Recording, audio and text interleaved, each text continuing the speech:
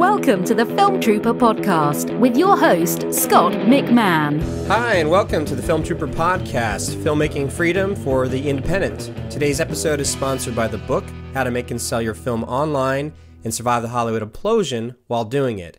It's available in paperback, as a Kindle ebook, and an audiobook. In fact, you can get the audiobook for free when you sign up with audible.com for 30 days. Just go to survivetheimplosion.com. That's survivetheimplosion.com. Okay, today's episode is entitled How to Get a Distribution Deal. And I'm joined by two members of the filmmaking team that just released onto iTunes and Google Play and a bunch of other platforms. I think they're on like Xbox and PlayStation and things like that. The raunchy American comedy, The Bet. Chris J is the co-writer and co-producer, and as you'll hear, the person who is responsible for getting the money to make this film. And Chris is joined by his producing partner, Reza Riazi. So in this interview, you'll discover how these filmmakers secured the financing for their film, what steps they took to get famous wrestlers to star in the film, how they were able to work in favors from their crew, and of course, how they went about landing a distribution deal. I really enjoyed this interview, and I think every filmmaker out there can take away a lot of value from these guys' experience. So without further ado, here are Chris J. and Reza Riazi from the movie The Bet, here on the Film Trooper podcast. Yeah, my name is Chris J., and I am the co-writer and the co-producer of the new indie comedy, The Bet. Very cool. And then we have Reza. You want to introduce yourself and give us a little rundown of your involvement with The Bet as well? Yeah, sure thing. I'm Reza Riazi, and I'm the producer of The Bet. All right, great. So between both you, so we're doing this on a Skype call, and we're not seeing each other, but it's a group call. And so I'm in the elevator. You know how it is. Give me the pitch of what The Bet is, or you're enthusiastically want to share, like you just made this movie, but somebody goes, "Oh, okay, what's it about?" Yeah, it is not a highbrow vehicle, Scott. This is an old school kind of fun, silly kind of throwback comedy. And it tells the story of a guy named Denton Baker who gets in a high stakes bet where he has one summer to not only find every girl he had a crush on from first grade to 12th grade, but he also has to find a way to hook up with each of these crushes, and hopefully hilarity ensues. Yeah. There he goes. And what's at stake with the bet? Does that reveal too much of the story? Like, why would somebody go through the arduous task of trying to basically sleep with every crush she had since kindergarten? Yeah. You want to take that, Reza? Yeah, it's as a story like this would tend to have, the stakes are, of course, winning back your father's gourmet condom company that was taken away from him. Okay, so like you said, we're not going highbrow. This is where we're going. Absolutely. It goes straight to that, which is actually one of my favorite things about it, because if you read the log line and you think that's going to be funny and silly, then you're most likely going to really like the movie. If you read it and don't, you probably shouldn't watch it. But also, I think we get like 5 cents or something every time, so maybe you still can. I don't know. But yeah, he's trying to win back his father's gourmet condom company that was taken from him. And if he loses him and his father's house, which is literally the last possession that they have.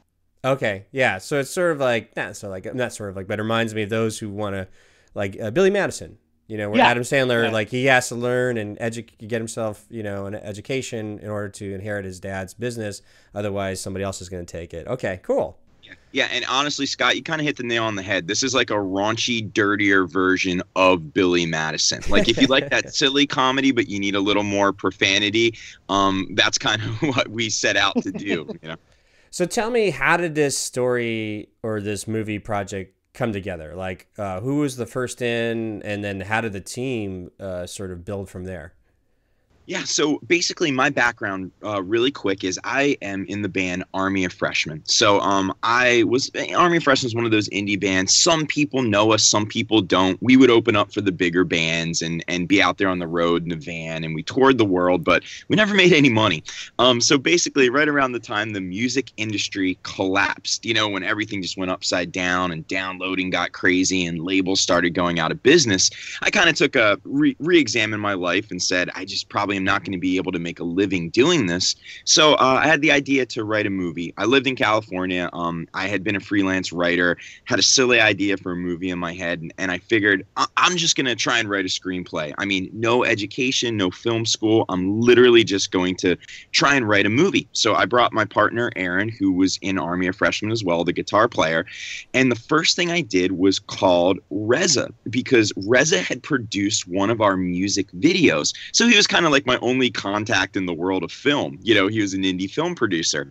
And he literally guided us through the whole process of screenwriting, just as a friend. I mean, there was no ideas to actually make this a movie. We just kind of wanted to say that we wrote a screenplay so we could be like every other idiot running around Los Angeles waiting tables telling somebody, I wrote a movie, you know? Mm-hmm. So we took a long time to write it, just here and there. We learned the whole process. We didn't know what final draft was. I mean, it was like rookie all the way. And at a certain point, it got to the point with the script, with Reza kind of giving us updates and ideas, where Reza, who had kind of taken a little sabbatical from the industry, said, you know what? I think we could make this. He was like, I think we could actually make a real low-budget indie comedy if we used a lot of favors and friends and we shot in your hometown. And initially, and Reza can agree, like our vision, Reza, was for honestly a much smaller movie. The idea that this would get distribution and be released and have a little buzz is kind of beyond our wildest dreams. But you can kind of take it from there, Reza, because he was the guy that actually got this project off the ground. Oh, okay, cool. Yeah, you know, it's funny because Chris had mentioned that before, that his vision was a little bit smaller, and to me, I thought their vision was much bigger than what it should have been. But I more mean that on like a production level, like it's not because they're first-time writers, which I actually thought this was a good part of it. They didn't write themselves into a one-room movie or anything like that. They actually wrote a movie that has a ton of locations and a ton of casts and made us really work for it. Mm-hmm. But it comes across on screen. It doesn't feel like a super small flick. The other side of it, honestly, I kind of always knew we'd get it distributed. It was I had taken a sabbatical from the industry for a little bit, but this is the 6th film I've done, and I've had distribution for everyone before that. And I knew the industry was changing and distro had changed because everything I'd done before that was all DVD, and I know that's kind of dead now, but I kind of always knew in my gut that we'd find a home for this thing and we'd get it out and people would see it and it wouldn't just like live in our living rooms, if that makes any sense. And it was hard. It was harder than I actually thought because everything had changed so much, but we were able to get it out, man. Nice. So when you decided, like, okay, let's make this happen, what was the first component of building the team? Was it the actors? Was it the director? What, and kind of like a little bit, as much as you can, kind of step by step of like how things evolved and that what path that led you down to unforeseen happy accidents and things like that. You know, this movie, honestly, Scott, it's a wild story. Not the plot, just how the thing was made. And I think a lot of people hear the plot and they kind of... Which is a wild story, by the way, the plot, for the record. Yeah. But I think they kind of negate the fact that it's still, just because you make a silly movie, it doesn't take away any of the work and effort that a serious movie would be, you know? And I think that kind of gets lost sometimes because, you know, Reza and I went through hell and high water to get this thing done. And the first step was Reza says, we can make this. And I'm like, you're crazy. I had my head up my ass, man. I thought we were just, let's make a trailer. Like, I'm coming from the music business, you know, right. Make a demo and then go to the label and get a deal, you know? And Reza's like, it's not really like that, you know? Mm-hmm. So he said, let's try and make it. But he said fundraising. He was like, we got to find a way to find the funds for this. We're not trust fund kids. We're guys that, you know, work, part-time jobs. So Reza helped put together a little pitch pack. What would you say, like a 5-page kind of pamphlet, Reza? Yeah, just like a standard deck or something to try to go out and get people interested in this. Yeah, and I took that and I just started, I initially went to the parents, to be completely honest with you. They are not well-to-do by any means, but they were excited for the fact that we were trying to pull this off. And they gave us a couple $1,000. And what we did with that, Scott, was we took that $1,000 almost as like seed money. Mm-hmm. Like, hey, let's use this money to take a little bit of time, right, and try and find more money, basically. You know, like. And also, sorry, just to interject really quickly, almost because it's so funny, we use that also to tell people we've already got one investor on board. Right, you know, right. To get people more excited, because nobody wants to be first money in. So we'd go around and be like, and you know, we already have one investor for a decent amount, and not exactly say how much it is to see if it would it would get their interest. But keep going, Chris. Yeah, the decent amount was $2,500. You know what I mean? But we I started just searching everywhere and really turning over every rock and talking to anybody and saying, would you know anybody that would be into this? And you have to understand, again, it came from a much more impassioned, kind of creative, wild place, because we weren't filmmakers. Aaron and I weren't, right? Mm-hmm. So the dot that we connected was we had some friends of a friend over in the United Kingdom, oddly enough, who we knew had produced a friend of ours musical. And we were aware that musicals are obviously, you know, big budget productions at any level. So, you know, they're a casual friend. They knew us through the band. I knew that they were coming to the United States, and we had like $400 left. And we said, dude, Chris. Yeah, which is really funny because I was trying to remember the other day why we only had $400 left, but we really did. We're down to like the last 400 somehow. Yeah, right. I bought the cheapest plane ticket I could find. I flew out to Disney World, the Florida one, and this family was vacationing there, and they were kind enough to sit down for a lunch. And I brought the script. I pitched them on the idea. I pitched them on the project. I left them a script.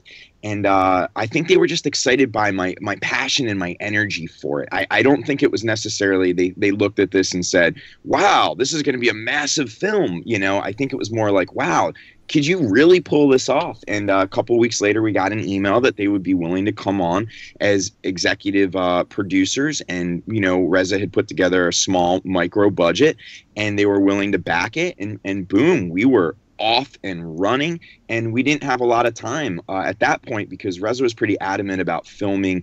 I'm talking to you in the fall of 2013, and we wanted to film right at the top of 2014. So at that point, Reza just started putting the team together. So I'm sure you can film on the next step, Reza. Yeah. Before we get there, I was curious, like, what do you think the besides the deck, do you think they were? What do you think was the kind of the turning point for this particular investor, which is a friend of a friend, to make that, pull the trigger and say, yeah, let me back this? And because usually sometimes when people get those meetings or incidents or things that happen where somebody's committing, but you know nothing's really there until like money's in the bank or in escrow or you know things like that. So what do you think was sort of the turning point or what did you see in terms of the meeting that somebody could take away, that another filmmaker can go, is it confidence in the room? Is it just passion behind the project? Or what was the connection? Because this particular person could be interested in dramas and historical documentaries or something that had no interest in comedies. So what do you think was the connection there when you were making that meeting happen?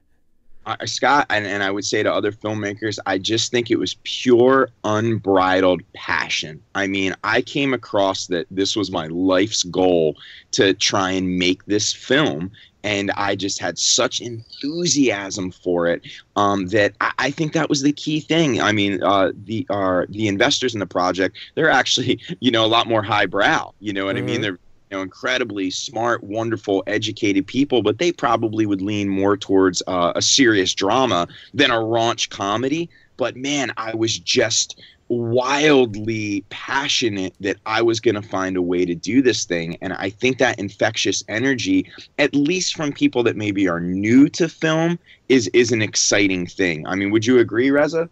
Yeah, I was even going to say I wasn't actually at that meeting because again, we only had the dough to send one person at that point. Also, we didn't want to bombard them either with like, all right, and now we're all here. Please give us some money, just because they're so sweet and they were again friends of friends. But one thing I can say is, like, if you had sat at a table with Chris and he went on without telling you what the plot of the movie was and just how he wants to make this movie, you'd be like, oh my God, this is going to be one of those Sundance flicks where everybody cries at the end. And then you'd be like, what's the plot? And then he would tell you the plot. You'd be like, wait, what?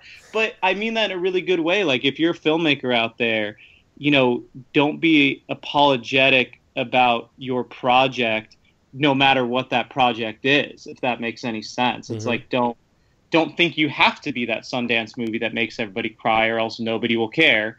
As long as you care about it, you'll find somebody who reads that and will be like, you know what, let's just do it.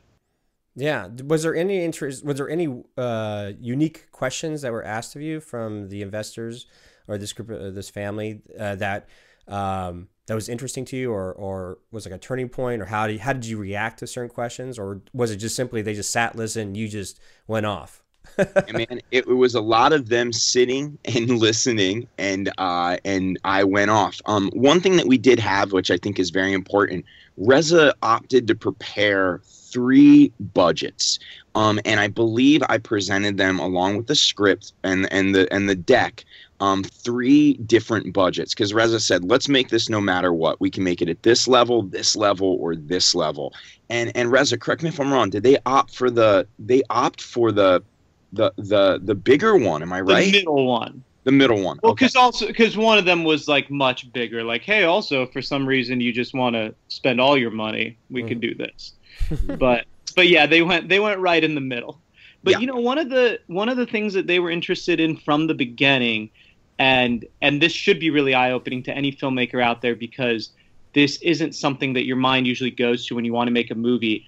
They asked a lot about what's going to happen afterwards, and not, you know, they were kind enough not to be saying like, oh, how many millions of dollars will this make, because I don't think they were ever tricked into thinking that would be the case. But they asked about publicity a lot, like, hey, how are you guys going to promote this thing after? How are you guys going to try and get people to even hear about it? Do you have a social media plan? Like, things like that. They're kind of from that world, but it's really one of the most important and understated parts of all of it is, you know, even simply this, talking to you on this podcast right now, a lot of people don't think about that from the jump, and you really should. That should be part of your plan that you're presenting to people. Yeah, it's interesting because I read somewhere that sometimes investors, when they're looking at the deck and the pitch deck, and that sometimes it's just the line item that says you get to be part of the red carpet premiere. Like that's like the only reason, like, oh yeah, I'm in. Like, everything else doesn't matter, but it's I was curious, was there something in there that was like the moment that, like, oh yeah, cool, that's what I want to be part of. Well, you know, and this one was a little different. You're totally dead on, where a lot of, and obviously I've been part of other fundraisings as well, and sometimes that's it. Sometimes you've got somebody who has a lot of money and wants to just be like, okay, cool, I can be at this red carpet premiere, I can go to this festival, which again we can talk about later. Our movie's definitely not a festival movie, right. But sometimes that's the thing. I don't think that was the case with them, but they are in the arts, and maybe it felt like another thing that they kind of add to the artistic resume of like, hey, you know, we also made this movie. But I really do think it was more the passion. They just wanted to be part of something cool and interesting, and they could tell that Chris was going to execute it. Yeah. So, it was a lot of faith, all things considered, Scott. I mean, especially, I'm a guy coming from the world of music. I mean, that's insane. That's like a plumber saying, hey, I'd like to put the roof on your house. Like, great. You know, have you ever put a roof on? Nope. But God damn it, I've done some plumbing. You know, it's like, so they had a lot of faith. And I mean, obviously, we're very, very grateful, and we're very lucky that we were able to find them. And one of the things they definitely wanted to make sure was very clear that they were the sole executive producers. And I think that goes to the fact that they have a lot of projects. And like Reza said, they wanted to probably diversify just a little bit. Hey, we've got some theater productions. We have a lot of stuff like that in play. Hey, maybe we add a film. And if maybe that there's some success, maybe that's a new branch for them. So I think it was definitely an experiment for them in a lot of ways too. And I think maybe they enjoyed taking the plunge of, hey, this guy's jumping into something that he hasn't done. Let's invest in something we haven't been involved in before, and ultimately see what happens. So that I think there was a lot of fun all around. And if any filmmaker can present that and find that type of investor that appreciates that, because a lot of them are all bottom line, dollar this, dollar that. We were told, right, Reza, by several people to look for friends, look for family, look for people that you have a relationship with, because you're just not big enough to get money from someone established, because they're just going to be bitter. They're not going to see the excitement and the joy of a micro budget movie. Yeah, interesting. How did you guys answer those questions about promotion? Like when they brought it to you, were you prepared with an answer, or how did you guys handle that? Well, we were very, the whole social media thing's coming up a lot. And I know Reza can talk about that when he talked to some distribution companies. Like, people are obsessed with those social numbers. And quite frankly, a lot of those are blown up and kind of bullshit. Mm-hmm. But I mean, everybody's obsessed with that. It's not even like who's in the cast. It's like, what's the social media of the cast? I mean, we were passed on by a major distro company solely because of our social numbers, right, Reza? So they were very concerned about social media, and they understood the importance of it. And we tried to, on our very, very limited budget, assemble a cast with some cameos, especially using the wrestlers, that had some social media base, because I think a lot of indies our size cast some wonderful actors, but they have no online presence, and we tried to balance that a little bit. So even going in, we said we had a vision to put some cameos into the film. And a movie like ours, you're able to do that, and I think that kind of paid off, and it is paying off right now. Yeah, so you got the you come back from this meeting. How quick was the turnaround where it was definitely a go? And then how did you guys deal with the emotions? Or did you have like a short, 2-hour celebration, and then you were right to work? Then you were right to work, like what was the next steps to call in favors and then actually start assembling the team that's going to make the movie? I can't remember what the exact turnaround was from the time that Chris went to Florida to the time that they sent the email saying we're dead in. It was a couple weeks. It was like 2 to 3 weeks, I believe, because they sent it to my old email, and I didn't even get it. So I got another email saying, "Hey, did you get our email?" Because these people said that they're in to invest in our film, right? And I didn't even write them back. And I was like, "Oh my God," But we were obviously ecstatic. But we had already kind of started a lot of the pre-production, and Reza just boom started putting the team together. And I think you went for the director first, right, Reza? Yeah, well, director and I can't remember if John, the DP, which one came on first, but I want to say director. The director was Ryan Eder, and it was his first feature, but I had known him a little bit now, and I'd seen this web series that he did for literally $5 or something, and I'd really enjoyed it, and it was a comedy, but the thing I liked is that he didn't shoot it like a comedy, if that makes any sense. Uh-huh. So he actually treated it kind of like the way you would have shot it if it was a drama, like actual thought out shots and things like that, and not just high key light. It was actually kind of moody. And I really dug that, because that's one of the things I think, you're starting to see a little bit more of it. But up until now, there are very few comedic directors who actually try to make it look like a real movie. And that was important, at least to me at the time. Right. So we brought on Ryan, and we met at a high stakes meeting at a Denny's with Chris and Aaron, a big Hollywood Denny's meeting, and then they loved him too, and we brought him on, and then from there, John Schmidt, who shot the movie, he was like the next big piece. I'd known him for years. He was a second unit DP on the only feature I ever directed, which was 7 years ago. And I knew he's immensely talented. He'd done a bunch of work up until that point, but we always stayed in touch, and we'd done a few projects together, and he was willing to come in more or less as a favor.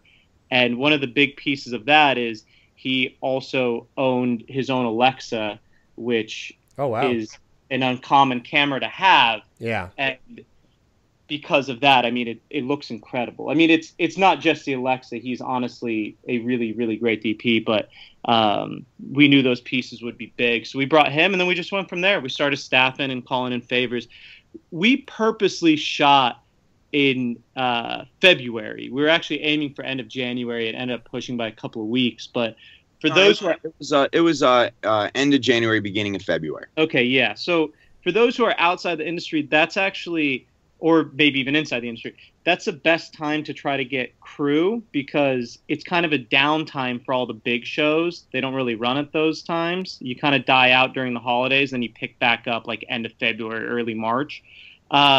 So I knew that I'd be able to pull in a lot of favors, just because there'd simply be guys who'd say, yeah, screw it, I'm not on something, and I've known you for a while, and this sounds fun, and I'll do it, for less than what my normal rate is, and still get really high talented people. Right. Was there any point in the conversation that that Chris would direct, just because he wrote it and he got the funding and did everything else? I don't think that ever officially came up, and I can't speak for Chris, and maybe there was part of him who thought maybe that, but also the other thing is we always treated it, going back to what Chris said, a little bit bigger.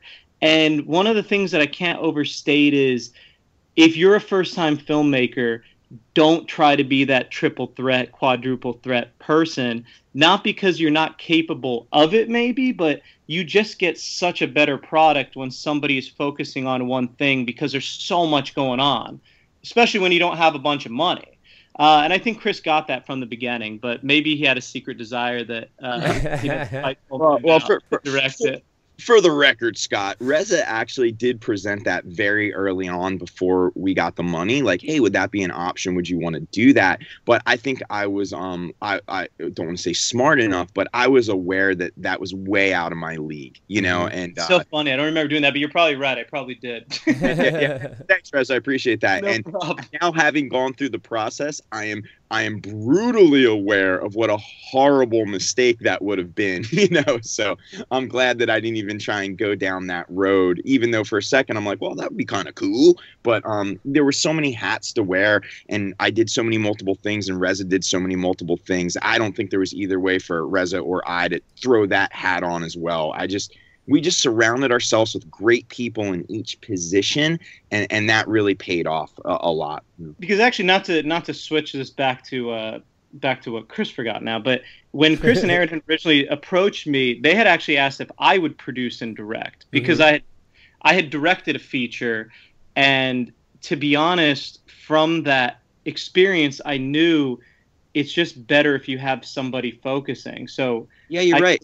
I told them that same thing. I said, I just don't want to, because I've been producing for long enough now that I think that's where my best fit is, and we should find somebody whose best fit is directing and go from there. And when he brought us Ryan, the director, I mean, we're like thinking like, oh man, don't we want somebody a little more established? Not that we had the money to do that, but we sat down with him at Denny's, like you said, and Ryan literally said, if you hire me, I will quit my job, and I will spend months of my life working on this project, and I will kill for it. And that's all Aaron and I needed to hear, because we came from that sort of DIY, hardworking, risk everything background.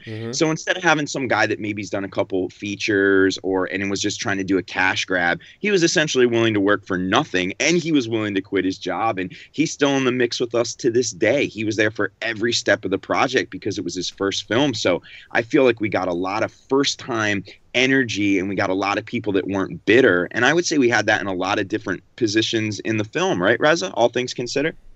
Yeah, I mean, minus actual, like, the hard nuts and bolts crew, they were actually pretty seasoned guys, like from our DP to our gaffer, AC, all that kind of stuff. They were nice and seasoned. But yeah, we had a lot of, as you need for movies like this, we had a lot of first time people even running some of the small departments like wardrobe and things like that, just because they had the passion for it. Now, did by getting Ryan on as director, did he choose John as a cinematographer, like you mentioned, or was it a group effort? Like, did you present John to Ryan and say, "What about this guy?" Or how did because a lot of times you hear in the indie film world, just like a lot of people struggle with ineffective or bad crews. So how do you assemble a team, knowing that you're trying to create a really harmonious and productive group in a short amount of time? I know I had presented him with it. I know earlier I said I couldn't remember who I brought on first, and even if I talked to John about it, I wouldn't have officially brought him on to it without having a director, of course. But I know now, thinking back to that, I presented, because I remember Ryan had some DPs that he knew that I obviously didn't know, that he was like, what about this guy? What about that guy? But honestly, I just had such a long relationship with John. John's work is so good that it kind of speaks for itself. And then I set them up on a phone call so they could talk about the project. And Brian pretty much bought into him from that point. He was like, yeah, this is 100% the guy. I mean, they started talking about different style for it and different shot ideas that John already had and things like that. And from that point, Ryan was 100% on board.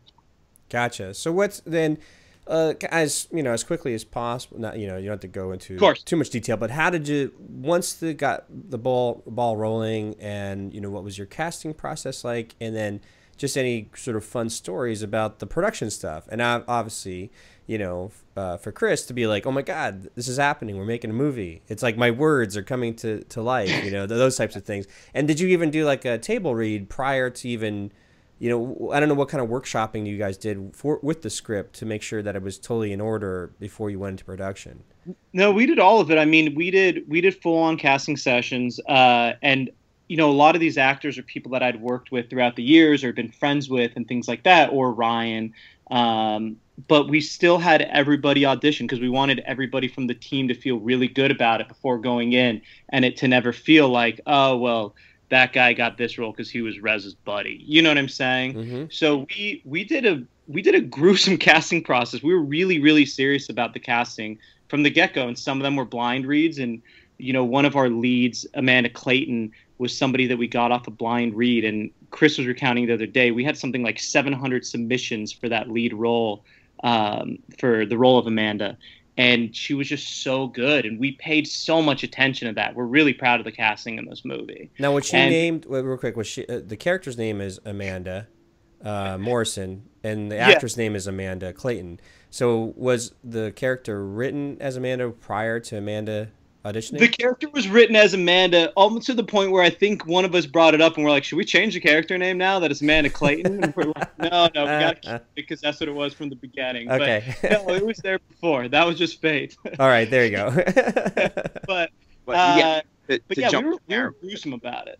Yeah, I mean, we took the casting so seriously, Scott. I mean, I think probably almost obsessive for a movie of this size in the small time frame that we had. But to me, it's made all the difference. I mean, we have some wonderful actors in the movie in this silly world that we created, and they really help hold it together. And again, a lot of people were friends of Reza's, but, I remember asking Reza, I'm like, dude, who's going to submit for this? Like when we put it online, on sites.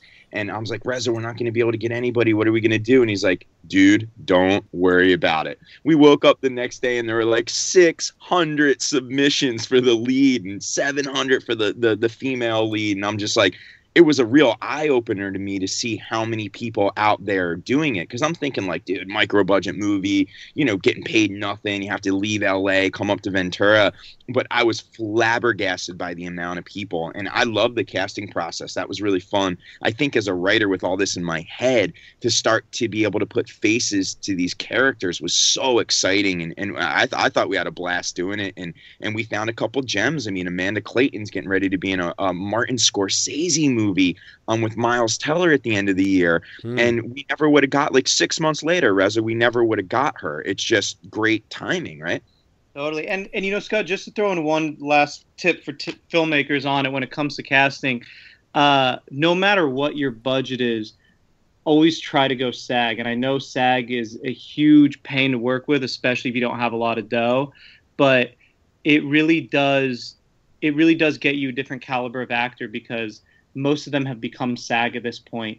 And always pay your talent something. And we didn't have a lot. And, we're paying them more than $50 a day or whatever that I've seen on some shows, because either way we have to meet the SAG minimum. But it's just worth it. It just really helps you. They're so important pieces. Don't just cast your buddies all the time and things like that. Yeah, let me ask you, did you work with a casting director, or did you guys just like, okay, we'll be the casting director sessions? We were the casting directors. Yeah. We did it all. And again, I was lucky enough to basically been having this roster in the back of my mind throughout all the years of some of the most talented actors that I worked with and people that I knew would be good for some of the roles as was. So it gave us a really strong starting point. Or again, Ryan, like Stacey Caney, who plays in the movie, she was really good friends with Ryan. Paul, who plays Serge in the movie, was really good friends with Ryan.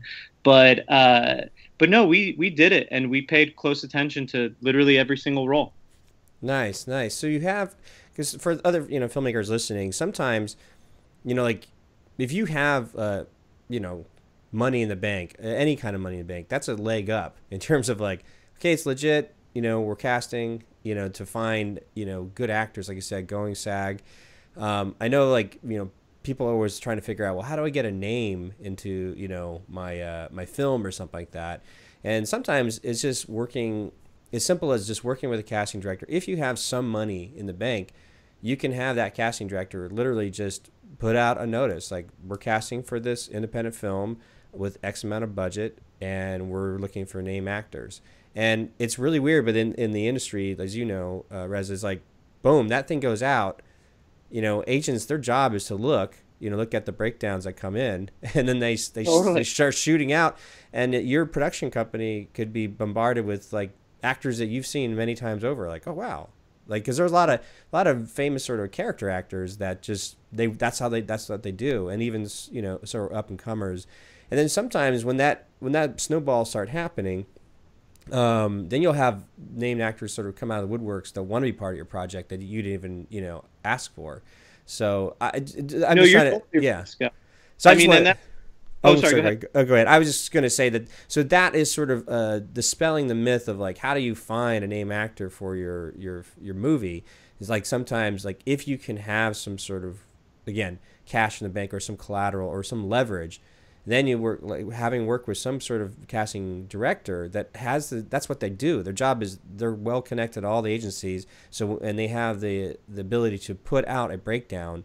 You'll get named actors. They'll just come, as long as it's like you have a project. So I thought it was fascinating for you guys who are like, yep, we're going to do it, but we're going to do it on our own and really enjoy that process of, because casting is an enjoyable process because it slowly sort of pieces together the movie, because you've probably seen the movie in your head in terms of after reading the script, and you're like, it must be fun to see somebody come in that you weren't quite thinking of, but like they just had something. You're like, oh, what do you think? What do you think we could put this guy in this part or something like that? Yeah. Our lead actor was somebody that Reza asked to come in to audition. His name is Alex Klein. He plays the character Denton. He's the main guy. He holds the film down. And when Aaron and I wrote it, we wrote a guy, our lead character, just things happened to him. He wasn't very funny. Everybody around him was funny. And we kind of probably thought like a good looking guy, what ended up happening is Reza brought Alex in to read for this. And Alex did a bit where he actually put a lot of comedy into this scene that we had never kind of thought as a funny scene, if you will. And I mean, it just changed everything, Scott. It's exactly what you said. Like Aaron and I looked at each other and say, wait a minute, what if our lead character is just as funny as everyone else? And suddenly we saw a totally different vision of him. Alex is a bit of a taller guy. Suddenly like, wait, he could be taller. Oh, he could actually, bring something to this role that we didn't see. And I kind of think he almost transformed the role a little bit, Reza. I mean, don't you feel like it was not what we were thinking? A guy came in. Yeah, no, he 100% brought something different, and that was what made him jump and made him super fun with it. Also, to go back to what Scott was saying, you're 100% right. I mean, if you have any money to put aside for it at all, try and attach a casting director, because they, places like CAA won't return calls from you if they don't know who you are. But if you're just a guy who has a little bit of a reputation with them and a little bit of, contacts there, they can move doors that you wouldn't expect. And we just kind of got lucky to get some. I mean, not that we got gigantic names in this, and maybe with one we could have gotten even bigger ones. But you're definitely right on that. Yeah, and we were turned down by some distribution companies based off the fact that they literally said, if you only had a name, like this movie's funnier than we thought, it's shot better than we thought, it's just kind of missing that quote unquote name.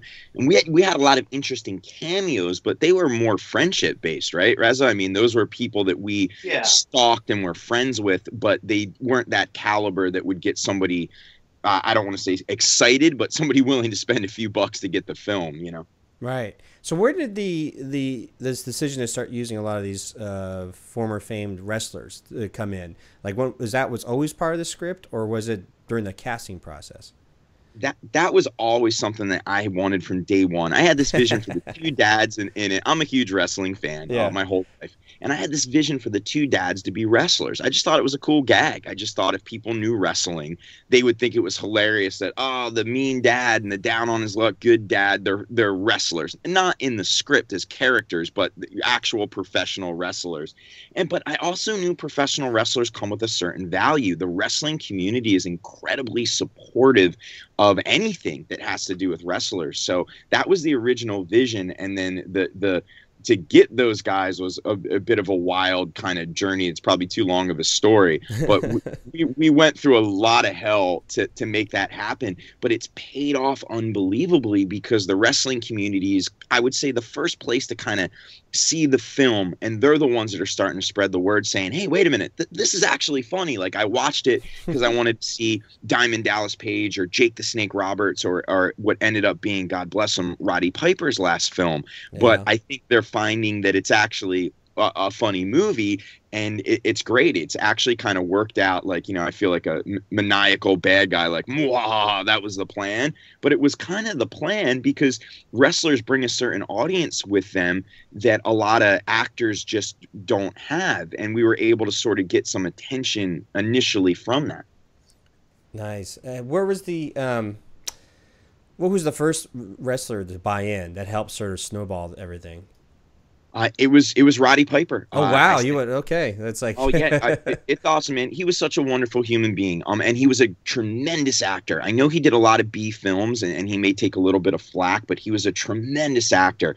One of the great regrets, I think, is that he wasn't able to be in a bigger budget film where he was able to really kind of show his stuff in later years. But I cold emailed him. I can't just out. It was a webmaster thing on his website. He's one of my heroes growing up. And he emailed me back, was friendly as can be, said, hey, I'm in LA a lot. I'll give you a call. We can catch up.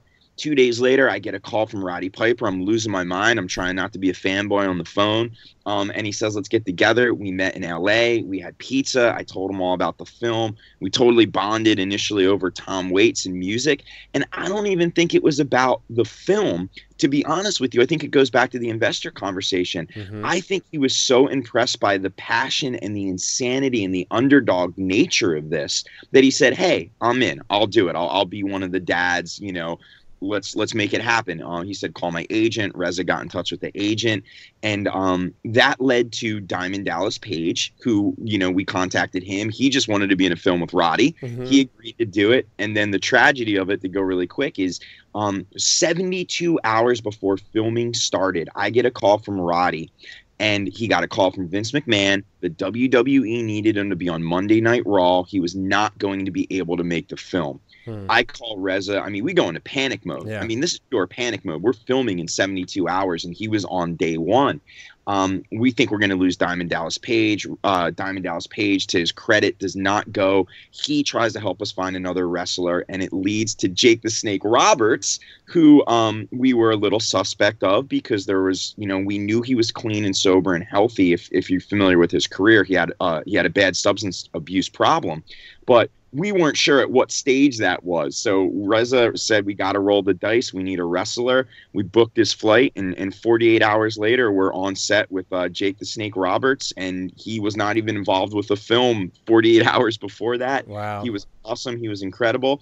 And then to wrap it all back around, we're filming. We shot the movie in 13 days. We're going crazy. It's guerrilla. I get a call from Roddy just asking how it's going and apologizing for having to bail. I say, Roddy, would you just come up? Would you just come up and be in the film? And he says, you know what? Sure, no problem. I pick him up in LA. I drive him. We're shooting a scene at my house. He workshops a scene with our lead character really quick at my mailbox. Film it. Had a wonderful day. Bonded with him. Became friends. Long story there, but we were obviously devastated to lose him last year. And oddly enough, I'm really proud of all the things I'm proud of this film. It's that a guy that I grew up who was my hero, I got to help make the last film he was ever in. And his daughter, who's a fine actress herself, Ariel Toombs, came to the premiere 2 weeks ago, and she loved the movie, and she was really happy to see her dad in it. And that meant a lot because, I mean, again, you know, you could see this movie and be like, oh my God, my dad's last film was about a gourmet condom company. But instead she loved it and said that her dad loved the film, and it was a wild experience. And again, to go back to promotion and social media, having some different people like that in the film has really been a blessing. I mean, wouldn't you say, Reza, if there's one community that is getting us out there at first, it is the wrestling world, you know? Yeah, 100%. They've been extremely supportive. That's amazing. I'm sure there's like a lot of just fun stories in terms of the whole production and the emotions of just, like you said, these are magical moments that you have with a fan, like a hero of yours. And then to be part of that, it's like that's something that nobody could take away from you and this experience. I was curious, because I'm going to be mindful of your guys' time. So you get the film, you know, finished, wrapped. It obviously takes some time. It's, you know, probably developing into a film that wasn't quite what you expected, because that usually happens. But that's fine, because sometimes what transpires in front of you is like, okay, yeah, this is the film. I'm gonna kind of fast forward a little bit to like now it's wrapped, it's done. When was the first? You probably had a couple different versions of the screening, rough drafts and stuff like that. But how many people were involved with sort of the watching the evolution of like sort of the first draft to where it is now before you released it? It was involved in it was definitely me, Ryan, Chris, Aaron, clearly, and then the original editor, who is Taylor, who was honestly incredible and gave so much of his time to this project. And then from there, we started kind of showing it to like JD, who's one of the who is somebody that Chris and Aaron knew back in Ventura. He was a filmmaker. He was really nice to kind of come in later in the game and kind of give an outside perspective. You know, it just gets tough because you get locked into all these cuts and you lose perspective on it. Yeah. So see something 1,000 times and you're like, I don't even know what I'm trying to think of anymore. But, you know, there was probably like 7 people involved, but really 5 of us, meaning the editor. Then later we had a second editor come on board again just to give a little bit of different perspective on it and help clean some things up. But yeah, there was like a total of 7 or 8 of us.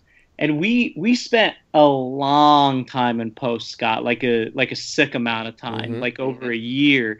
But it's really because we didn't have the money to charge things forward, but we still wanted it to be good. So people put a lot of either side time into it or things like that, or there's like a lot of late night sessions, like we're up till 2 a.m. trying to figure something out. But, right. You know, it evolved a lot. Like if you saw from first cut to where it is now, it's just such a different beast. And I wasn't prepared for that. I actually, to be completely blunt, since your podcast is a lot of honesty like that, like I was bummed. I was very new to the process. I didn't understand how long post was. We shot January, February. I'm thinking we're releasing this bad boy in the summer. You know, I'm thinking yeah. 3 months from now we're on the road promoting the flick, man. And it was a real eye opener to me. But Reza always kept us grounded. Always said it's going to be a better movie because of this. It's going to be a better movie.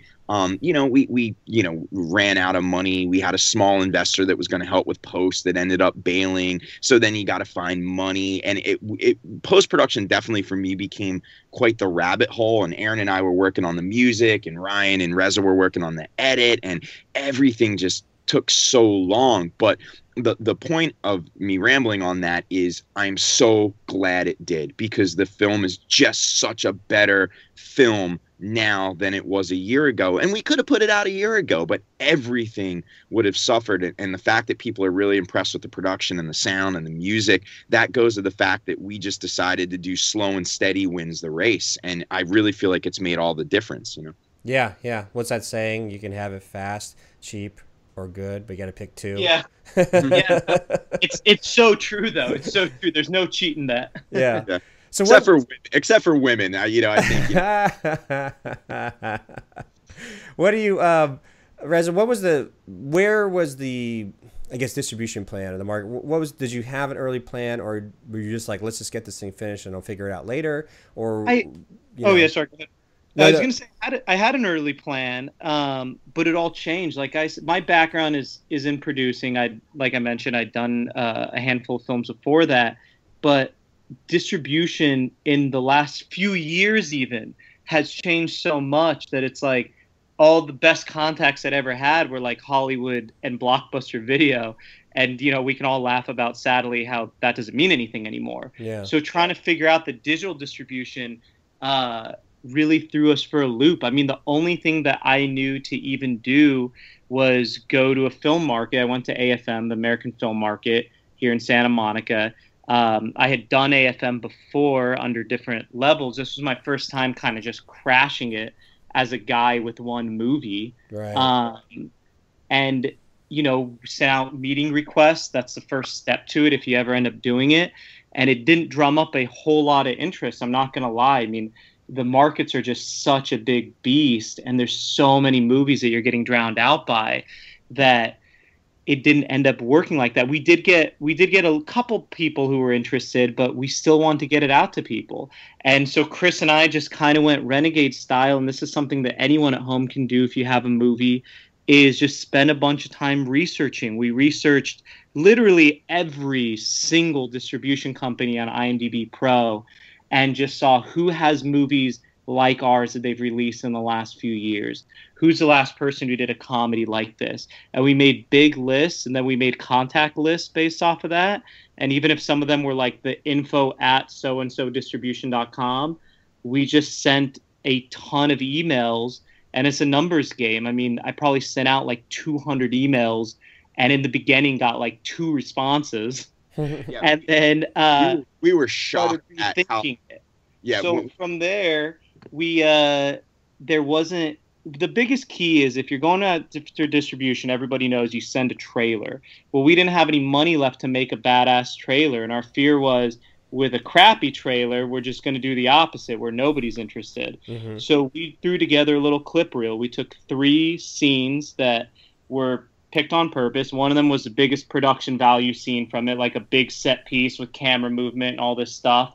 One of them was what we thought was one of the funniest scenes in it, and included Jerry Bednob, who's one of our bigger names. And then we just kind of threw in one that we just thought was funny in general. And that started drumming us interest. It got us a decent amount of responses, and from there we had honestly 7 or 8 people interested in distributing the movie in the end of the day, which is a huge achievement, I feel like, for a movie of our size. Yeah. Chris, you were going to say something. Go ahead. We had 10, Scott. It's very important to me to get those extra 3.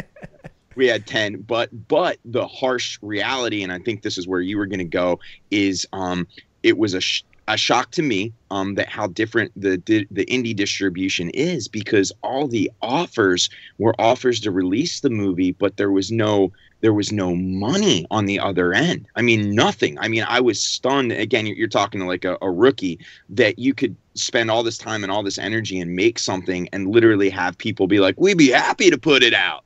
But we can't give you any money to do it, but we'll put it out. And we met with all sorts of people that had all sorts of ideas. So it was kind of a wild ride at that point too, as to what the hell do we do now? Yeah, I'm curious. Rez, you were talking about the American film market, and from my experiences being there, is that this is for the filmmakers that are now listening out there, is the distribution company's perspective is they need to collect as many titles as possible, and a lot of times they bundled it to sell in packages, ideally to different markets or whatnot. And when you go to the American film market, a lot of times they want to see a trailer, and if you have an opportunity to show the film, they'll sit in for like the first 5-6 minutes of the film, because they're just trying to get a gauge, really quick, like, okay, what's the production quality? Is the first 5 minutes sort of engaging, or it gives me an idea of the quality of filmmaking within the first 5 minutes, and then they move on. Because like you said, a lot of times the distribution companies are not necessarily there to work hard.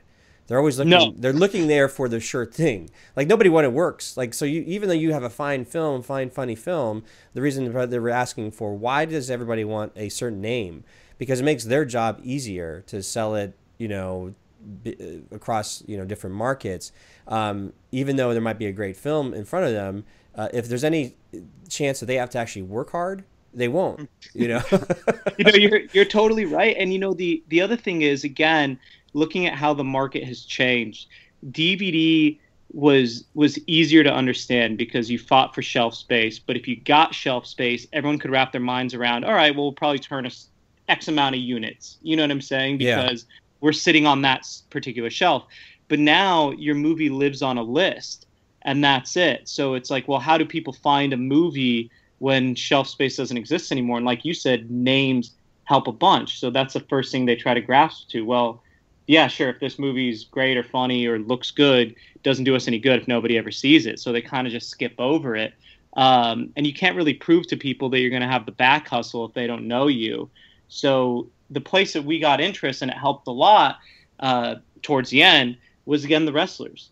Mm-hmm. The company started wrapping their minds around it, and we had to start kind of force-feeding it to them. We literally put together a marketing deck, a back-end deck that was like 10 pages that said, here's everybody who's in the movie, here's the people, here's this value, here's that value, here's how we plan to kind of get people to see it, like even putting social media followers and stuff on there. Or we also got lucky that The Resurrection of Jake the Snake had just dropped. Mm-hmm. And for those of you who don't know, that's a documentary with Jake and Diamond Dallas Page, and it did very well. And we literally screenshotted things and said, look at this. This is these two guys. That's it. No other names. We know it's a sports documentary, but look at how well it performed. And you kind of have to feed the story to people because, like you said, Scott, nobody does the work on the back end. They're not going to sit there and go, well, if I really think about it, how does this thing happen? So that was it.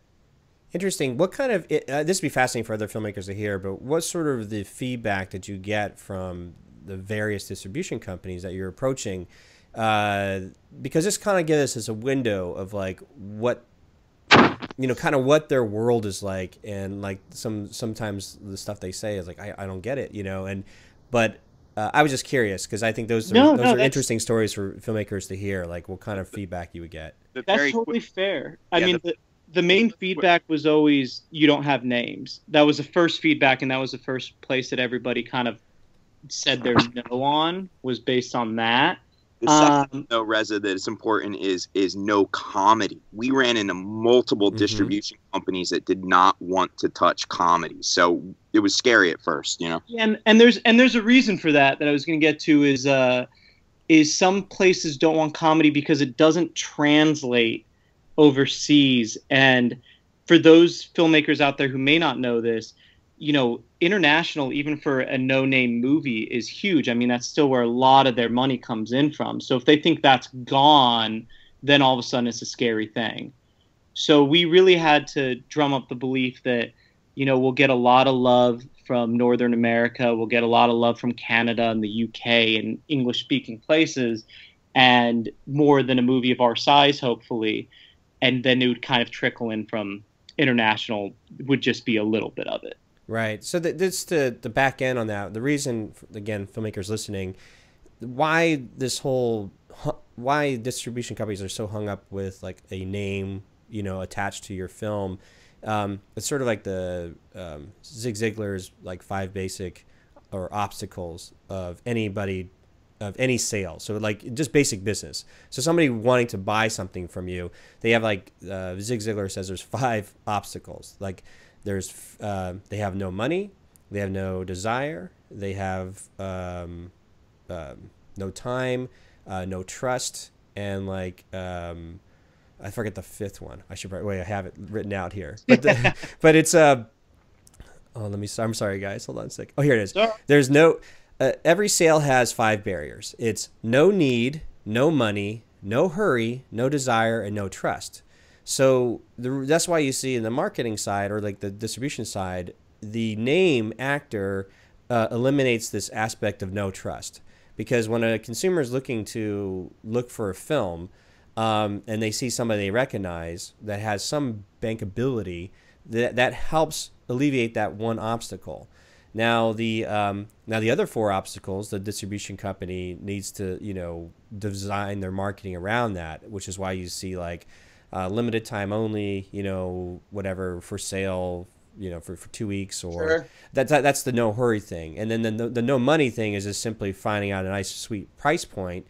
And then the no need, no desire, that's kind of goes hand in hand, but it's simply like, was there enough buzz built around it that a consumer base would want it? But really, that's the no trust aspect of it, is really why distribution companies are always looking for a named actor, because they don't want to work. And it makes it easier for their work. And you mentioned the international side, which is where a distribution company will, try to get as many little sales as possible through all the various contacts they have, that they've established, so that your film can make a little bit money here, a little bit money there.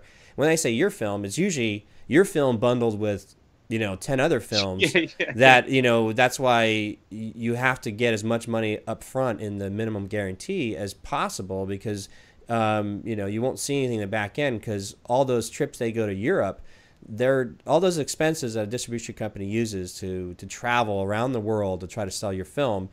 They're living up the life of luxury, kind of, but they're writing it off of like whatever they sell your film for. Then if whatever 4-star hotels they were staying at, they'll just write that off from your profits. So the comedy part of it was interesting too, because you're right. The universal language. When I was hustling my independent comedy at EFM, they told me too. It's like, honestly, a lot of these American comedies don't translate well overseas simply because of the reason of loss in translation in terms of jokes, people not getting it. But the interesting thing, the number one comedic star in the world at that particular time was Rowan Atkinson of Mr. Bean and Johnny English, because he never said anything, because he's physical, and physical comedy translates across the world no matter what. So it is interesting. That's the same thing. Not that it can't be done, but you can see where the distribution companies, one, you don't have a name, and two, it's comedy. They're like, well, that's too much work for me. You're 100% right. And, just really quickly, outside of the minimum guarantee, which is the most important part, the second most important part is actually negotiating a cap for those back-end expenses that you were just mentioning. Because if you don't, and they'll never start with one, every distribution company, they'd be a fool to send you a contract that has one in there, but always ask for one, because if it's unchecked, God knows what that'll rack up to. Right, definitely. So you go through this process. I'm curious of like, what was the final decision of the distribution plan, or did you settle with a distributor? And I was really curious, how did you get your trailer eventually, when you were able to have enough funds to create a trailer, and how did you get it part of Fandango's YouTube channel? Because I know that when you sent me the link, I was interested. I was like, oh wow, how did they get this part of the Fandango's YouTube channel? Because I thought that was a very important process. So I know that was two-part. I'll let Chris answer the part on getting the trailer to Fandango, and also he'll build off of what I'm about to answer. But as far as the distro companies went, like Chris said, we had 10 offers in the end of the day. One of the most important things to us was trying to get somebody who we thought could get on all the places that we needed to get to. And that kind of narrowed us down to just a few people in the end of the day. Like, all right, these are people, again, do research. We looked up what are the last 5-10 movies that they release, and where did these movies land? And that kind of narrowed it down to 3 people of like, all right, these guys have really big digital footprints. Like, they get their movies everywhere. And we kind of knew our movie had to be everywhere in order to work. And we really went with Screen Media because obviously we had meetings with everybody, but Screen Media seemed really cool, down to earth. And on top of that, they don't release a ton of movies a month like some of the aggregators out there. And that's by design. It's not like because they can't get them. People will hand you movies now. But these guys kind of purposely only release 2 to 4 movies a month, and we like that. Because going back to what you were saying, Scott, if you're one of 15 movies that they're getting released that month, you're just getting lost in the shuffle so easily. So that was why we chose Screen Media in the end of the day. But I'll let Chris kind of answer the Fandango part, because he had a big part to do with that. Well, the you know, and a little side note really quick, you'll love this, Scott, but we went out to lunch with one distribution company that was interested in us. It was myself, Reza, and Ryan, the director. And we had 3 beer each, right, Reza? I think everybody had. Yeah. And at the end of the meeting, this guy is telling us how he's going to work our movie, and he wants it and he loves it. And it was a company that's very established, but they do a lot of films. They put a lot out. So he was basically trying to convince us why we wouldn't get lost in the shuffle. At the end, when the check comes, he looks at us and he's like, "You guys cool to split it?" And I just thought, like, it sounds stupid, but it was such a small thing that made me say, this isn't the place for us, because if this guy really loved our movie, he'd pick up like a $22 check and buy the 2 beers, right? I'm like, man, this guy's not even buying beers, but he's telling us he's going to spend all this time on our film. It just, I know it sounds ridiculous, but there's little things like that that I think you have to keep your eyes open to, you know, like, you know, where's the extra $500 for our movie if there's not $20 for beers? Because the poor guy probably is meeting with 30 different filmmakers. Like, you know, if he bought everybody a beer, he couldn't. So that was kind of, I know that's random, but I just thought you'd get a kick out of that, you know. But the trailer situation is really cool. You had mentioned when we got more money, we made a trailer. That's actually not true. Reza made our trailer. He actually, at a certain point, just sat down and said, "We got to have a trailer out on this guy," right, Reza? I mean, yeah, and it was, the intent was to be a teaser trailer. And I'm not an editor, by the way, at all, but I had like this random idea for a trailer one night. And then the next day started putting it together. And then one of my good friends who actually is good at editing came over that night and kind of cleaned it up. But that was, it had started just as like, I'm going to try and make a 15-second thing. And then it ended up an actual trailer that we were happy with. And not only did we use that trailer, the distribution company opted to use that trailer as well. They were like, this gets across what we need to get across. There's no need to make a bigger trailer. All they did to it, and you'll love this, is they slapped the wrestlers' names on their version of the trailer. So it's the same trailer. They just threw up Jake the Snake, Diamond Dallas Page, Roddy Piper, like on the actual screen. And that's the one that's being used. So how we got on Fandango, being new to it, I looked at trailers and I saw, I'm like, man, all the ones that are getting all the hits are the ones that are like has that little Fandango F on it. It seems like kind of the de facto place. And Movie Clips is their trailer website. Obviously, that's where they put all their trailers up, different levels. They have like the indie section, so forth. So we knew we needed to be on there. And this is one of these ones, knowing somebody helps, the friends of the friends asking around. This is going to sound crazy, but the bass player of my band, Army of Freshmen, is a gentleman by the name of Kai Dodson. Ready for this? Kai Dodson's wife works at Fandango. So we knew we needed to be on there because, you know, a movie looks smaller when you look at their YouTube and the trailers put up by, like, if it said The Bet Productions or, you know, we wanted to be on that Movie Clip site. So Reza and I got a meeting with Kai's wife, you know, no problem. She's a friend. We sat down and we literally said to her, we're in the Fandango offices, probably the 2 smallest guys that have ever been in there, you know, and, you know, people are pitching sponsorships and stuff. And Reza and I, we're in there just basically like, hey, can we have some of that free iced tea that you have in the kitchen? And, oh, by the way, you know, how do we get our trailer on there? And literally, I mean, Reza can attest to this. She was like, I just asked the guy in the next office, no problem. And just like that, you know, our trailer got the launch on Movie Clips, you know, via the Fandango site, and it's still there. And I think it's picked up so many more hits, and it made the movie look like a bigger movie because of the fact that little freaking F was in the right-hand lower corner. Yeah, no, I definitely noticed it. Yeah. Oh, sorry. Just to give a takeaway to filmmakers out there, because in case your bassist doesn't happen to be married to somebody from Fandango, but you know, just hit people up. It's the old school thing. But before we had the meeting with Fandango, I had actually hit up the second largest movie trailer site and said, hey, we have a trailer coming out. Would love if you'd put it on, kind of thing. Kind of expecting never to hear back. And they actually did write back to me.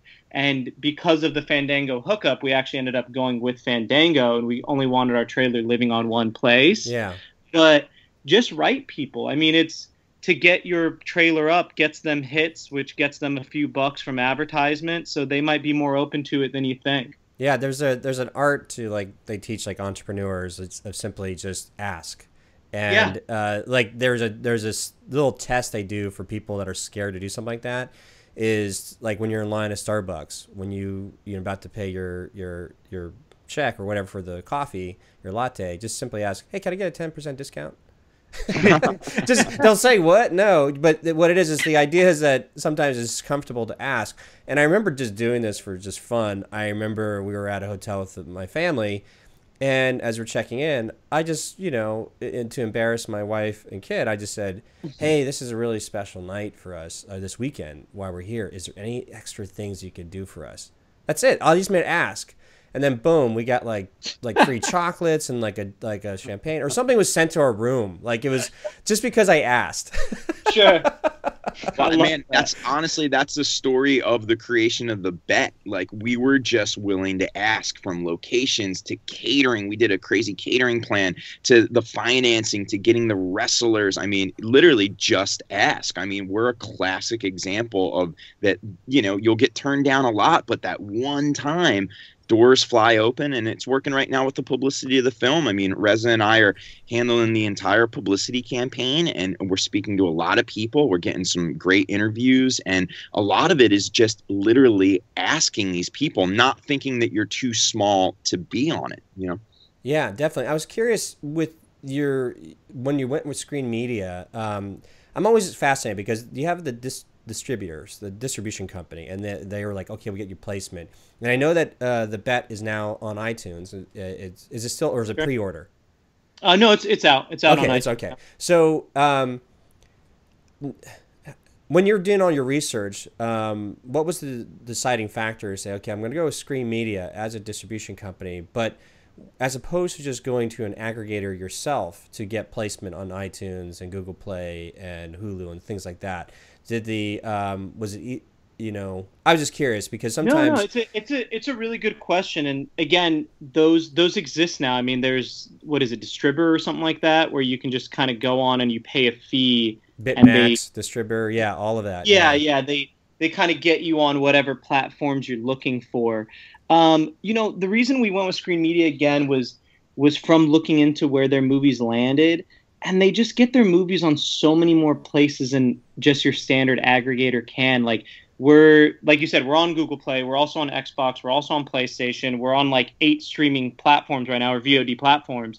And then we're also on like DirecTV. We're also on Time Warner Cable. We're also on all these things that we just wouldn't have the reach to get to. Gotcha. And you kind of need somebody with those resources to do that. Plus, you have to think the back end of things. You know, we obviously are hoping to get on Netflix. We're obviously hoping to get some pay TV deals. We obviously are hoping to get a little bit international, things like that. It was just more important to us to do that.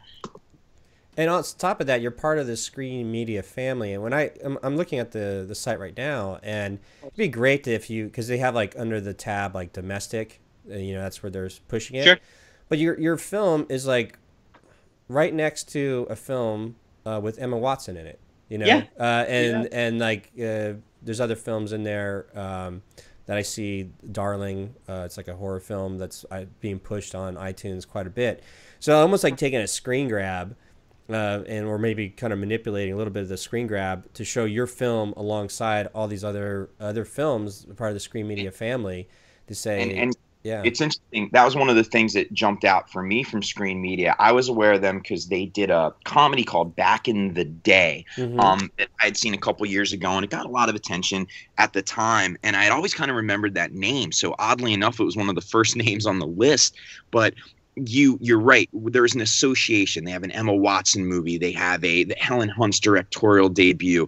And there's a certain smoke and mirrors that essentially makes our film look a little bigger because the company has films that have, you know, incredible actors and directors. And I think we like that a lot, right, Reza? It was like, yeah, wow. Absolutely. And, you know, a lot of what you're doing every time you do a movie is you're thinking of the next movie already, right? Yeah. So you're like, how am I getting the next movie on the ground? How am I growing as a filmmaker? How am I getting more money?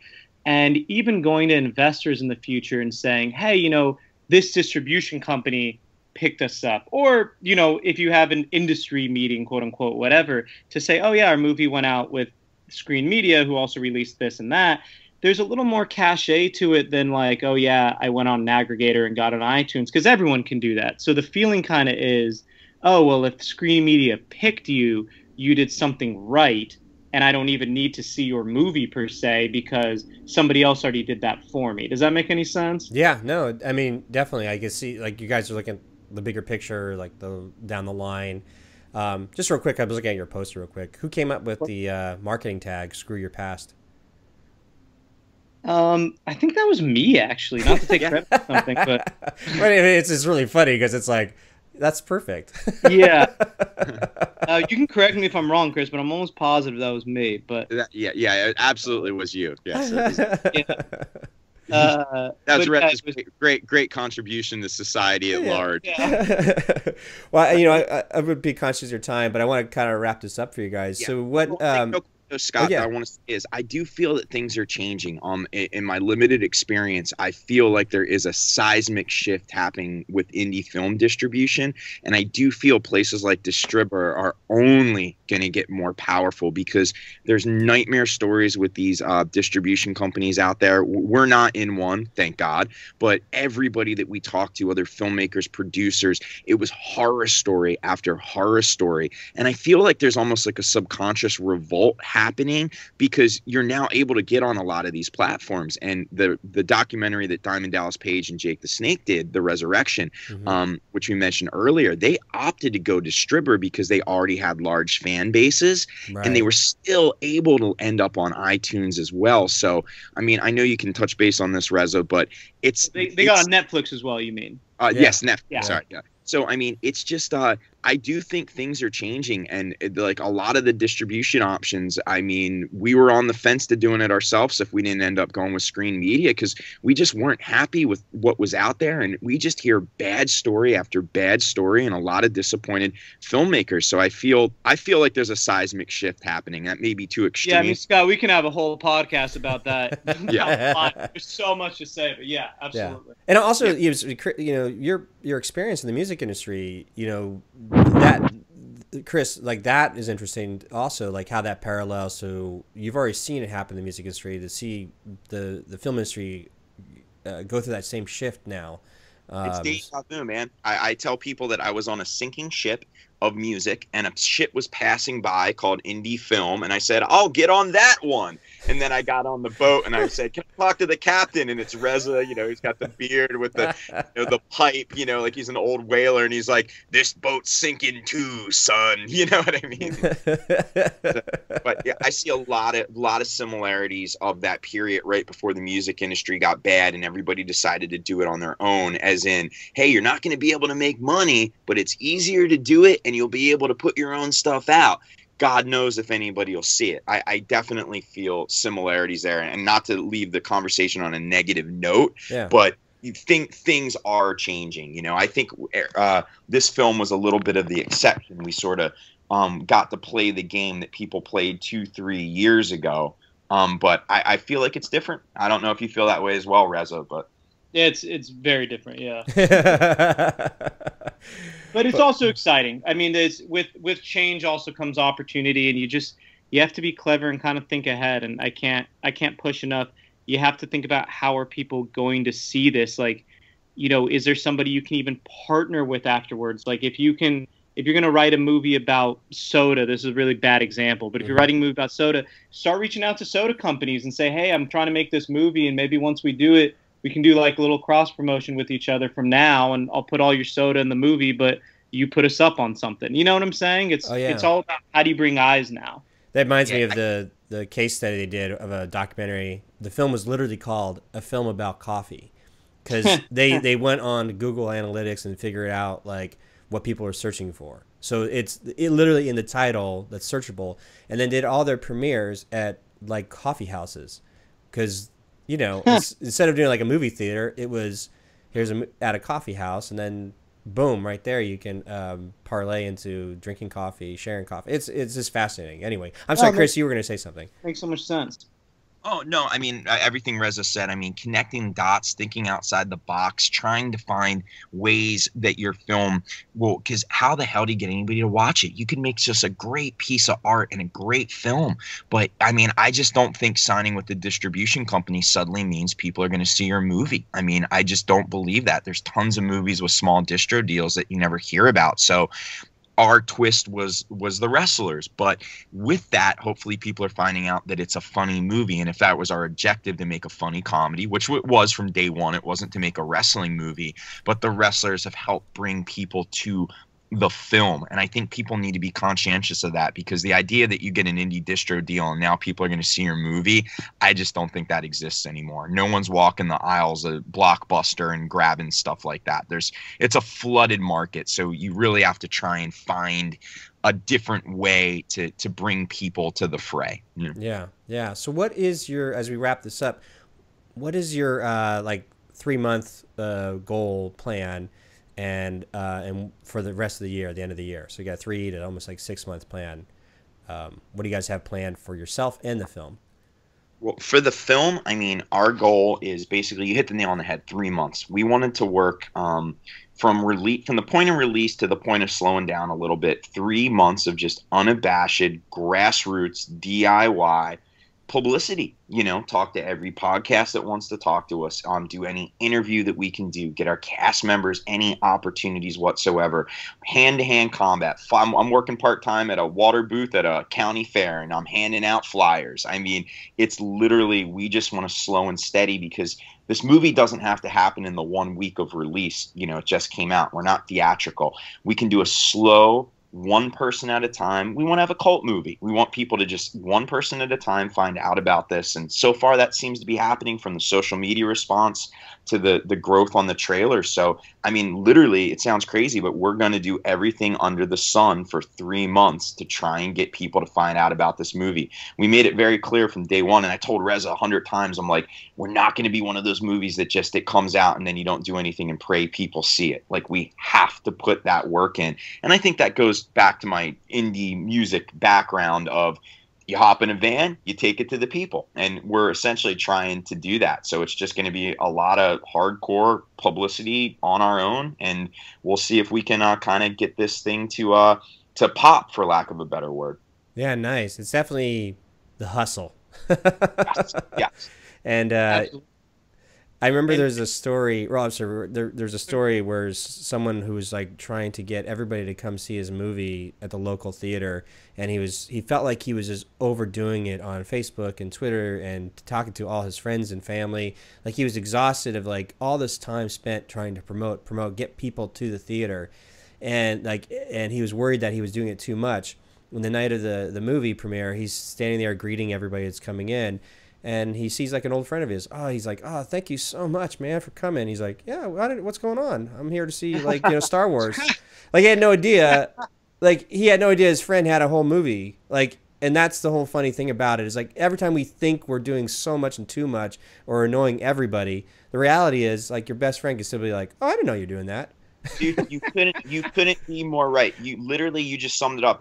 You just discussed my life right now, because I feel like I'm annoying all my friends and my family. Like, dude, shut up. Every day, new podcast. Every day, new dumb little thing. But the thing is, that is 0.0001% of the population are people in your immediate circle, right? And I think, and Reza may disagree with me here, but I live up in Ventura. I come from New Jersey. Reza's an LA guy, rolls with LA dudes.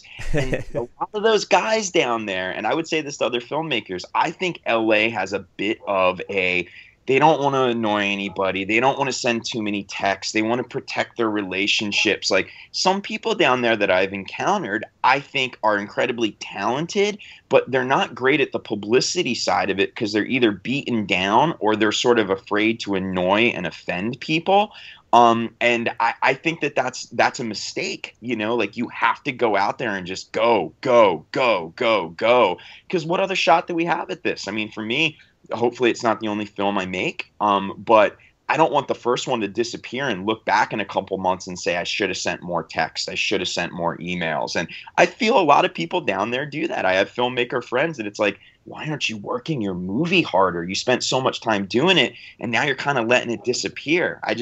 That sort of surprises me. Yeah, interesting. I'm sorry, Reza, you were going to say something. Oh no, I was actually just going to say, building off what Chris was saying. It really is just about spreading your word out there to get it to people, and moving outside of LA always helps. So it's like if you're from somewhere else and you move to LA, hit up all your buddies from back home, because they do strangely care more. It's like if you do live in LA, you have 15 Facebook messages or emails a day from somebody saying, hey, I've got this show tonight. Hey, I've got this thing coming out. Hey, please watch this. Please watch that. So use your outside resources.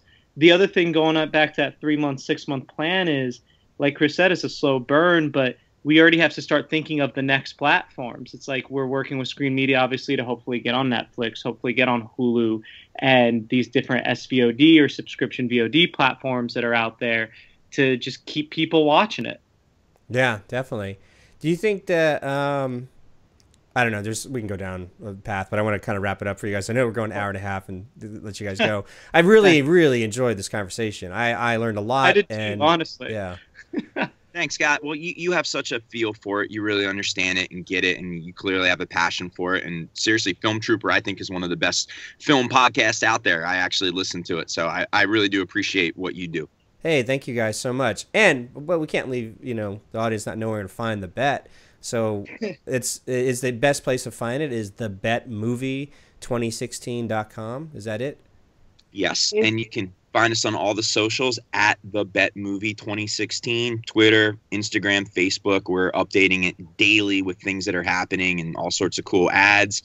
And then Reza, do you want to talk about really quick some of the things that you have in the works? Because I was just going to say really quickly, the socials are definitely better to follow us only because we update those a lot more often than the website. So so follow us on any of the socials across Instagram, Facebook, Twitter, at the Bet Movie 2016. And to see the film, you can any cable on demand, just go to the movie section, search The Bet. We're on iTunes, we're on Fandango now, we're on Vudu, we're on Xbox, we're on PlayStation, and the DVD will be coming out at the end of the month. So we're basically anywhere there's digital movies. And again, I'm sure people hear the concept of this film, some of your listeners, and they're like, man, that is just not up my alley. I understand that. I respect that. No problem. But what I would say is I think the film is worth seeing simply based off after hearing the story of how this was made. I really think this is a great example of what you can do on a micro budget. I mean, at the very least, you could watch this in a film school and say, hey, forget the plot if this ain't for you, but look at the quality that these guys have achieved and look what they put together on virtually a non-existent budget. I mean, this is legitimate hustle and blood, sweat, and tears. And I think it's almost a feel-good story and gives people a little bit of hope that you can have an idea in your head and you can ultimately get that idea on a screen, but you got to put those steps together in between. Nice. And I will add one more thing. If any listeners you decide to watch this in iTunes, leave a customer review, because any of that kind of stuff helps all the time. So yeah, absolutely. Unless you didn't like it, then you can you can go back to doing whatever you were doing before. Caveat. I'll tell you how cruel the film world is. All these like armchair critics and whatnot. We got our first review on IMDb, and we can be blunt about this. Like literally at the end of it, it says, "Whoever wrote this, if they spent more than 10 minutes on it, should go work at Burger King." Oh my God, it's so brutal. It's like, like my soul's ripped out and crushed, and then I'm thinking like, no, we got to use this in an ad, put it on Instagram and put the quote and then put jokes on you. It took 9 minutes to write that. I love it. That is brilliant. And you know what? It's to stand out, like, because it's funny. A movie doesn't have to be good or bad. It just has to have value. And like that's like the famous, like the worst film ever made, like The Room or whatever it was called. Like people gather around, go to, showings of that movie in a theater because they know it's supposed to be bad, but they are having an audience experience because it gives them value. And so it's in terms of like business stuff, whatever you have, it's not about good or bad. It's about value, and the value you guys offer obviously with the wrestling community and people that are into this stuff, like I could totally see a quote like that working for you in terms of your promotion, you know? Well, and also, you know, if you go to our socials, a conscious effort that everybody behind the socials made was the movie doesn't take itself too seriously, so the socials can't either.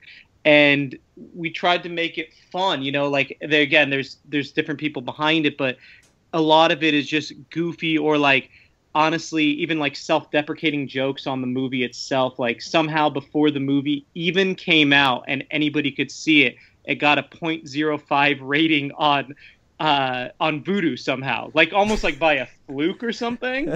So we screenshotted that and started blasting it on the socials, being like, we're so proud that the movie can't get any worse than it already is, like stuff like that. So it kind of speaks to the voice of the film, and lets you know what's going on with it. Oh, that's fantastic. That's just fantastic. All right, gentlemen, I'm going to let you guys go. Thank you very much, Scott. It was a blast, man. We'll thanks. have to do and some Scott, other time. For anybody listening, if they'd like to get in contact, Reza's company is, you want to tell them real quick, Reza, about your situation? Yeah, sure. I'll leave it brief because I know you got to go as well, Scott. But it's Balding Penguin is the production company, and you can see a lot of projects coming out hopefully in the next year. But if you follow me on Twitter, I'm horrible at tweeting, so forgive me for it. But you'll find updates every once in a while. It's just my name at Reza_Riazi, REZA for the first name, RIAZI for the last name, Reza_Riazi.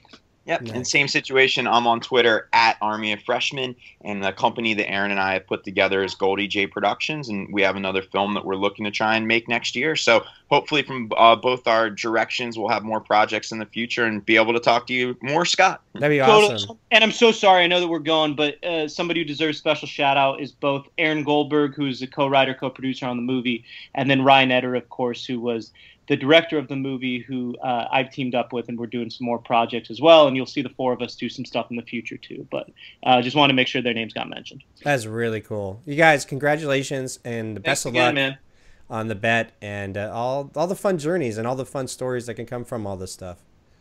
Cool. Really appreciate it. Thanks so much. Thanks, guys. Have a great one, man.